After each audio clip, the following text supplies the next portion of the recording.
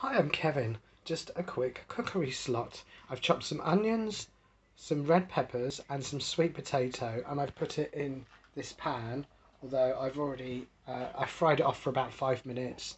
Added some stock. You can use whatever stock you want. I chose to use that one. It's like a vegetable bouillon. And then just cook that for another 10 or 15 minutes. I then added a can of chickpeas and some lentils.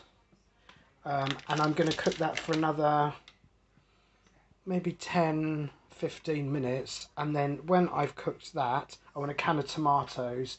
You can add passata if you want, a tiny pinch of chili. You can get chili flakes like this, but you know there's tons of stuff you can get.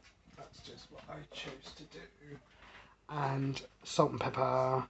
And then when that has cooked, which it nearly has. Oh, hang on, I should stir it around so you can see all the vegetables. There you go.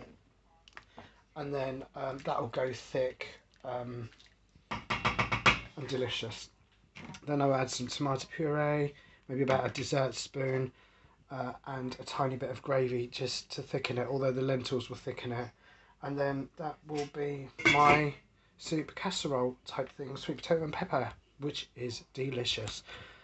Get cooking and don't forget to subscribe.